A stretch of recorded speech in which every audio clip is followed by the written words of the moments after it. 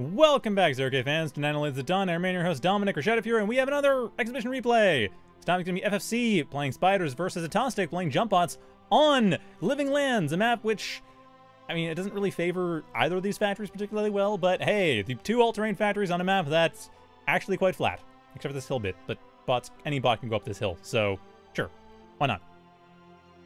And I would say ATOSTIC, bit of an advantage just at the start, because Pyros can wipe out most of what Spiders bring to the table. I mean, Spiders, especially right now, especially the way FFC's play them, usually playing them, is heavy on the fleas. And fleas die to fire. Like, Pyros just counter fleas, just hard counter fleas. You cannot beat a Pyro with fleas, unless you have maybe, I think, 25 or 30. Like, you are going way, at that point, 25, 30, that's 700 metal worth of fleas. I think that might be the Pyro. I'm not even sure. If the Pyro jumps, the fleas are dead. If the Pyro doesn't jump, the fleas might still be dead because the splash of the fire and the fact that the fleas are on fire and they have very little HP and they have 40 HP. Yeah, the fleas would not survive. So, yeah, I hope we'll see FFC go for something other than fleas, but hey, if the Pyros aren't there, the fleas can do their job. Anyway, Pyro, unsurprisingly, being the first thing built by ATOSTIC once they see their opponent has gone Spiders, because, well, even if they haven't, you'd probably go for usually you do go for Pyros first. Sometimes puppies for scouting, but oftentimes Pyros. Still, FFC going heavy on the fleas. I mean, they are aware this is a Jumpbot matchup, right? Yes, they are aware this is a Jumpbot matchup. And I'm fairly certain that ATOSTIC is fully aware that they are fighting Spiders. Or maybe not. Well, we'll find out now. There we go! I'm learning right away they are fighting Spiders. Yeah, not to mention moderators, sorry, moderators. I should say, constables are like moderators.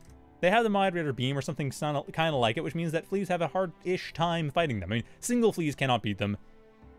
5 or 6 fleas, yeah, no problem, but still, Pyros are a thing. Now, granted, Venoms don't do a bad job against Pyros, but we are seeing a switch to Venom Redback Recluse, which is not surprising in the slightest.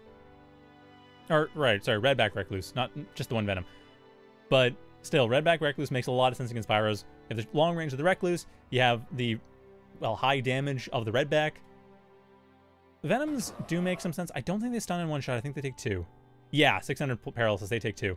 Unless the Pyro's been damaged, which actually, oh, that'd be really close. I think the Pyro ends up something like 95% EMP if the Venom hits a full health Pyro. Because remember, EMP is based on the amount of health the unit has. So it all comes down to how much health does the unit have.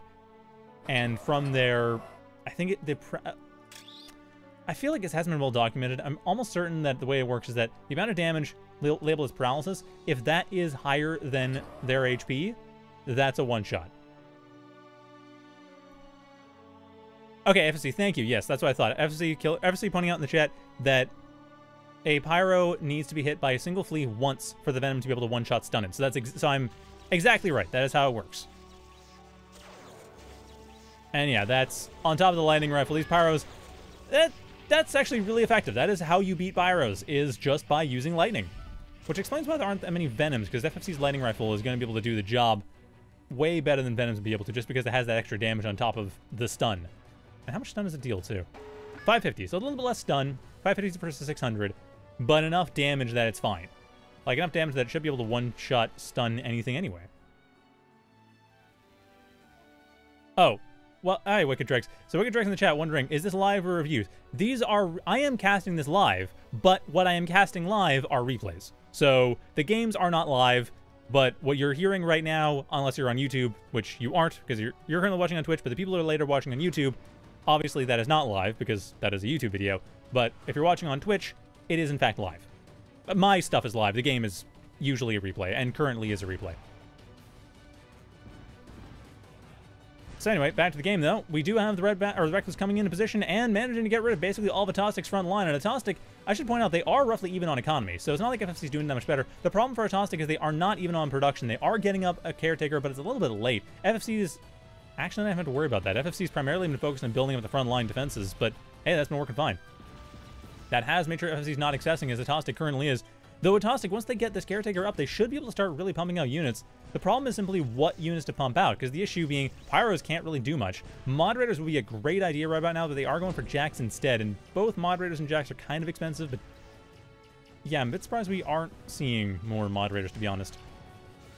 Like, I would think moderators would be the way to go, just because they have that long range. They're able to just wipe out everything. Placeholders also not a bad idea. Pyros, however, I do not understand the logic for Pyros, because lightning shots destroy Pyros. There is no getting back from that. The only thing I can think of would be maybe using the placeholder to lock down the Venom and lock down the Commander and make sure the Pyros don't have to worry about it. I don't think that's going to actually be that effective. I mean, ATOSTIC's able to use a lot more of the metal for production of units than FFC currently is, but they're also producing units that are not going to be all that effective against FFC's units. So I'm not confident about ATOSTIC's chances in the upcoming fights. Now, granted, this Recluse is actually going to have a bit of a hard time, and the Jack should be able to get in and get rid of it. The placeholder on top of the Jack, why is the Jack not moving in to get rid of this Recluse? The placeholder does not do that much. All it does is make sure the Recluse is not going to be able to run away. Jack, go in, hit the thing. Thank you, finally. Sheesh. The Jack should have been already on the way to attacking this in order to get rid of it. I mean, granted, it's a bit risky because the Jack will get caught in the black hole as well if it gets too close.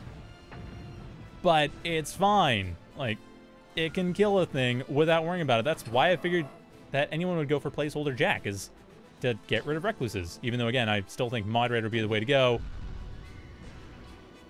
Now, get that Moderator, get it in, or get stuff in, get the Jack in.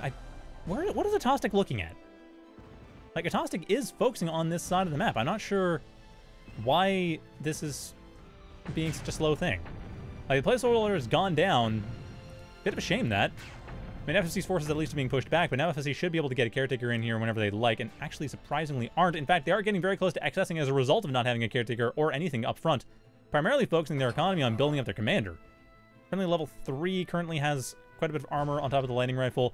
Up to level... It's getting another level, though, so it should be getting another weapon after this. Same time, though, we do have a lot of Pyros going around the back, and not a whole lot here to stop them. Very little in the way of defenses, very little in the way of units, and the Redbacks are coming close, but they're not going to be fast enough. The Pyros are probably just going to be jumping in order to deal as much damage as they can. Suicide mission, yes.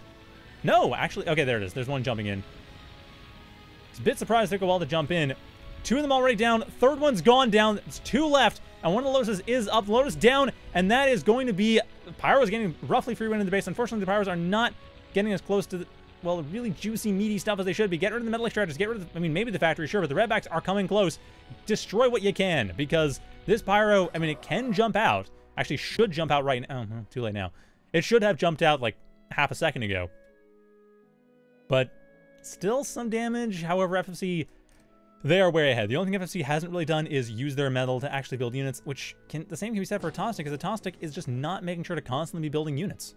Like, they have the metal up to do it. They've had the metal in reserve, but they've been accessing a lot, and just haven't really been pushing units in. Okay, the Jack's coming in there, but... Ooh, nice Disruptor Bomb coming in from FFC.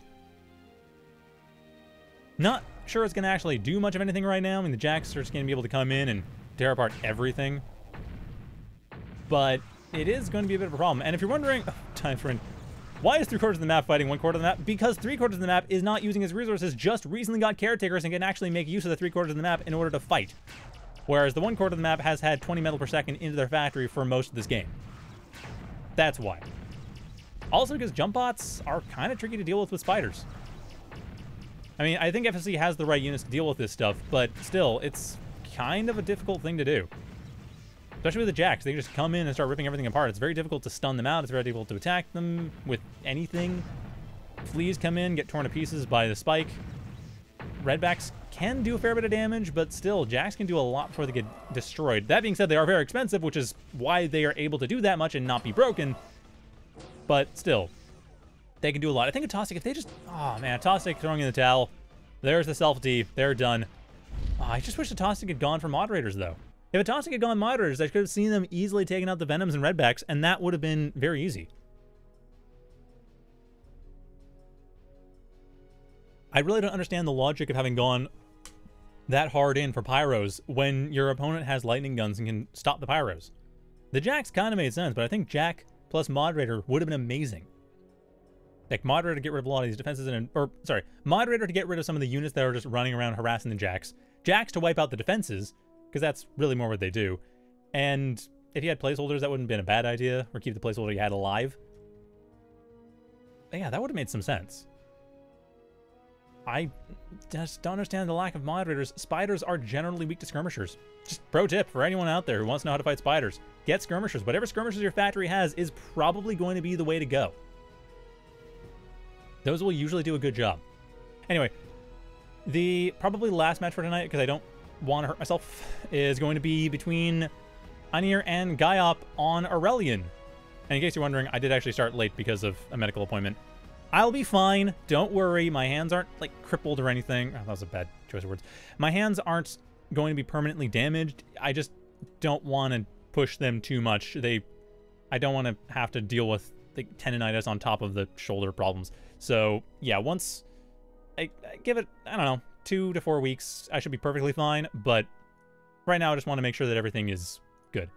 I am not turning into a lobster. My hands are fine. Well, they're better. They're not fine. If they were fine, I wouldn't care. But they're getting better. I'm not getting claws instead of hands. Don't worry about it. I just want to not push myself too far, too fast. So yeah, one more match. Going to be, again, Anir versus Gaiop on Aurelian. So we'll be back with that. And then that'll be that for today. So stay tuned. Be up in a couple minutes.